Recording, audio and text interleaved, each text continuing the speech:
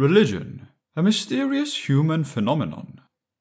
Most anthropologists now believe that it is a cultural universal, meaning that every human society has some form of it.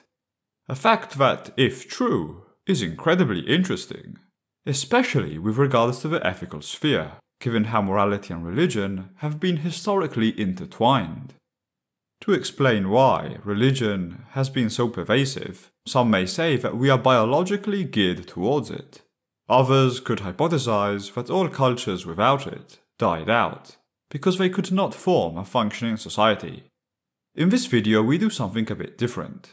We propose a utilitarian interpretation of religion. That is, we conjecture that, in the early days of civilization, religion could have been created to function as a powerful utilitarian instrument, in the sense that religion could have been engineered as a scheme with the goal of increasing human well-being by forming the backbone of a primordial human society. Let's see if we can draw a compelling picture. The rules and precepts. Many have argued that all religions could be different sides of the same coin, or be paths that lead in the same direction. Just to name a few, Aldous Huxley, the Dalai Lama, and Joseph Campbell have all in some shape or form married this thesis. But some, like Stephen Prothero, remain unconvinced. Based on the fact that religions have different mythologies, practices, rituals, and doctrines, Prothero sees too many dissimilarities between religions to make them a monolithic entity. Though there does seem to be an area of agreement that all religions try to ethically guide mankind in a relatively similar manner. They frown upon killing and stealing, they establish guidelines and precepts for what is good, and many develop similar versions of the Golden Rule. We believe they also converge on the ultimate goal of their norms: increasing human well-being. Indeed, in our view, the norms are purposefully selected to, on average, produce positive utility. Take the rule to not steal. There are cases in which refraining from stealing could bring suffering. For example, if a thief was taking food for his starving children. But in the great majority of cases, not stealing leads to happier outcomes. Under our interpretation, since such a rule would be thought to, on average, increase happiness, it would be promoted by religious texts. From the non-violent tenets of the Hindus and the Ten Commandments of the Christians to the focus on reducing suffering of Buddhism, many religious precepts can be straightforwardly encompassed by this paradigm. But, if what we are saying is true, why the differences between religious teachings? And more importantly, why do some religious norms seem unrelated or counterproductive to the maximization of happiness? Well, having the objective to maximize happiness and actually maximizing happiness are two different things. People disagree on what rules increase happiness, or even on how strict the rules should be, and that is reflected in the diversity of religious doctrines. While the absurdness of some tenets can be due to the times in which they were devised. Take the passage in Leviticus that condemns eating shellfish. One of the possible reasons for this prohibition is that shellfish are hard to store correctly in desert climates, and they are particularly prone to cause food poisoning, while fish were easier to salt uniformly. Even today, with our modern technology, 61% of all seafood infection outbreaks are due to shellfish. Another reason for this ban could be the will of the writers to differentiate Christianity from neighboring religions. If one believes his norms are better for the purposes of promoting happiness, it makes sense to want to stand out. So this apparently obscure tenet may be traced back to utilitarian reasons. As can, for example, the practice of performing circumcision.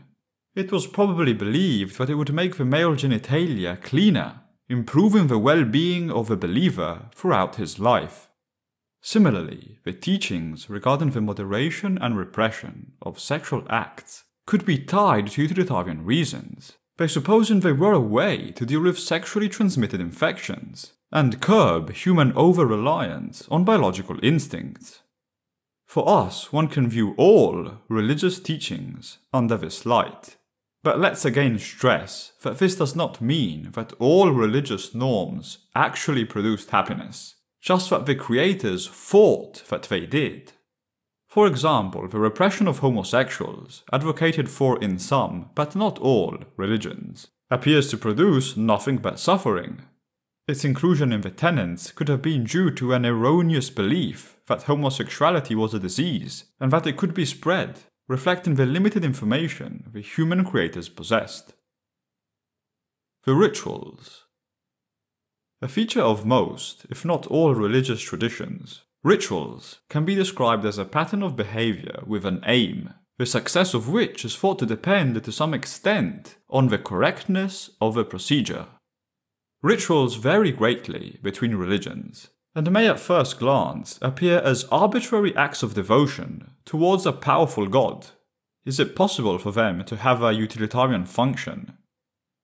Well, rituals often act as a moment of bonding, a pro-social habit that creates a sense of community, but that can also have additional uses. Marriage signals that a monogamous couple is born, and gives notice to the rest of society. In antiquity, this was an effective way of conveying information. Many rituals share this quality, such as coming-of-age rituals or funerals. Spreading these kinds of details helps a society function better, and signals to the participants what roles they can fill in the community, and who is available to fill them. Other religious ceremonies, like liturgy, had the purpose of orally repeating the rules, keeping them fresh in the minds of the believers, and acted as a reminder to be on your best behavior.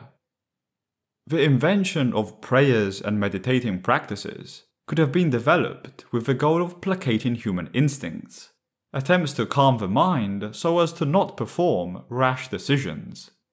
Indeed, most modern empirical evidence seems to point in the direction that religion is associated with self-control and reduced criminal activity. The pro-social, pro-self-discipline nature of religious rituals could play a role in explaining this phenomenon. On the other hand, some rituals appear at first sight to be harder to place in the utilitarian-motivated paradigm, such as sacrifices, divinations, and exorcisms. But again, one has to take into account the times in which they were devised. Such rituals appear as likely byproducts of apophenia, the human tendency to perceive meaningful connections between unrelated things. The practices were thought to bring favorable outcomes and prosperity, so they were conceivably motivated by a utilitarian reason, ultimately though we know they were wasting resources, causing negative utility. The myths.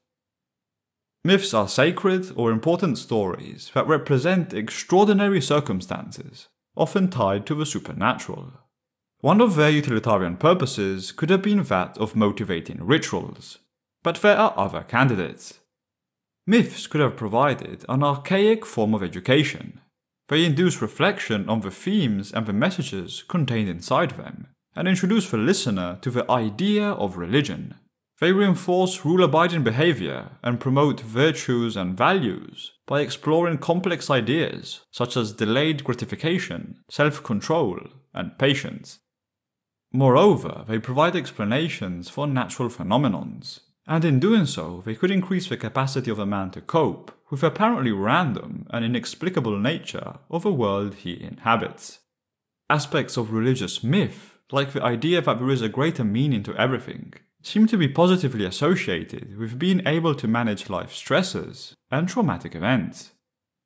The supernatural elements might have been inserted to assign an aura of authority to the myths and to compel the listeners to convert and obey the norms.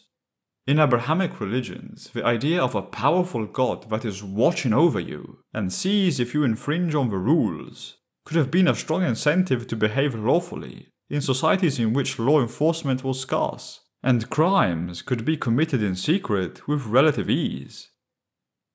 The allegorical nature of some myths and the self-contradictions present in religious texts might have been inserted intentionally to allow a wide array of interpretations, leaving some wiggle room to update the rules. In fact, it's possible that most religious writers understood that the rules would need modernizing with the passing of time, and thus needed some ambiguity to allow for a reinterpretation. This could even cause additional augmentations to the divine texts.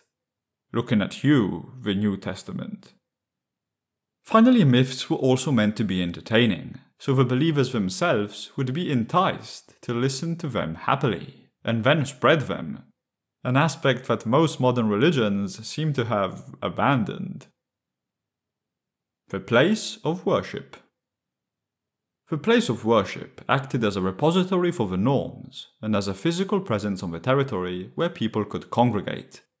The aim was to convert as most people as possible to your religion, with the belief that the more people were following the rules, the more utility was produced. In addition, the Church granted asylum to those who sought it, and had the job of maintaining the local social structure intact. Okay, so on the whole, religion could have been an ambitious project with the aim of forming a structure in societies through rules and rituals, all with the objective to ameliorate the human condition.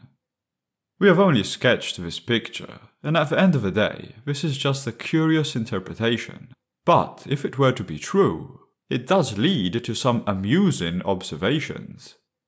First, if this reading of religion is true, many, if not all of its creators, could have inserted the divine elements to grip the listeners, while never believing in the supernatural stories themselves.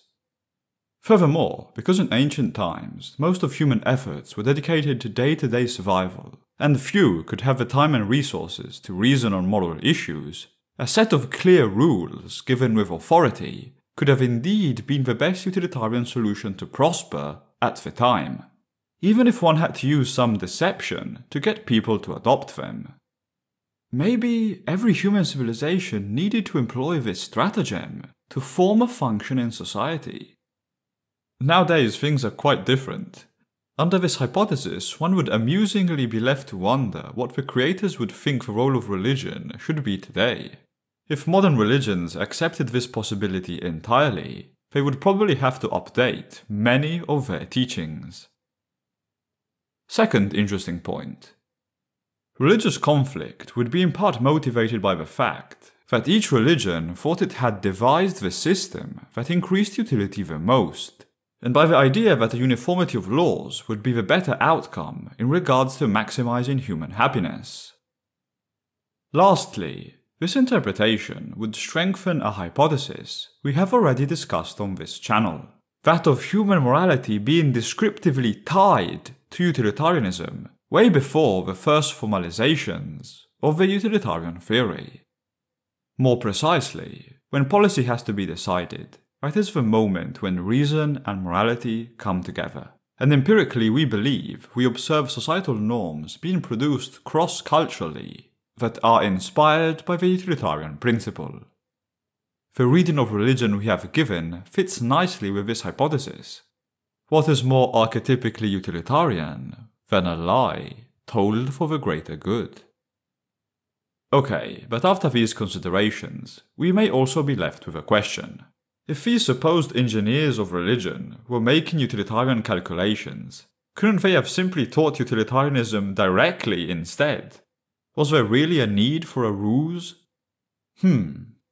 As a starter, we wouldn't presume that the creators had a fully fledged utilitarian theory to teach. More naively, that when confronted with the human condition, their moral compass, combined with a reasoned approach, would naturally guide them towards utilitarian-type norms. Furthermore, as we know, utilitarian calculations can be complex and prone to misinterpretation. A frequent error is that to not consider the rule erosion component in the outcomes of an action. Some prerequisites are needed to teach them properly to a newcomer, like the ability to reason logically. Considering it was a luxury to even learn how to write for most people in ancient times, direct utilitarian teachings would probably not be cost-effective. In addition, we know that the great majority of times, utilitarianism tells us to act in accordance with societal rules. Rules simplify all the complexity of the utilitarian framework. They are direct and easy to understand, and one just has to abide by them to produce positive utility on average. A straightforward solution aimed at people who had less time to ponder than some of us have today. Regarding the pervasiveness of the supernatural elements, our reading does not exclude that maybe the creators did believe in them to an extent, and could have very well believed that the utilitarian precepts they were writing were inspired by a greater God themselves. Great, now this is not the only interpretation of religion available. Another, maybe more common interpretation of religion is that it was created not for the good of everyone, but for the good of a few.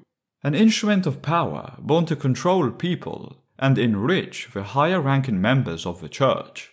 A way to subjugate the masses, a monument to self-interest. This could very well be true. Of course, we do not claim to have found the truth on the matter. Probably elements of both interpretations could have some validity. Maybe at its origin, our interpretation could fit the picture better, and then, with the passing of time, the other could hold more veracity. We will talk more about specific aspects of religion in future videos.